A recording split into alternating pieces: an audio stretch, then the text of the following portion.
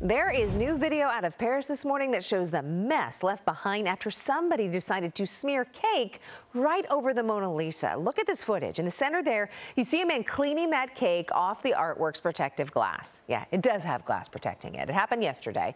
People at the Louvre say that the man dressed up as an old lady jumped out of a wheelchair, smeared the cake over the glass. Yeah, people heard him yelling out, quote, "Think about the planet," end quote. The man was eventually removed by security. Leonardo da Vinci's famous artwork unharmed thanks to the glass. Hello, I'm Mark Brown. Get more great ABC7 content by clicking the subscribe button for our YouTube channel and download the ABC7 Los Angeles streaming app on Fire TV, Android TV, Apple TV, and Roku to watch on your TV.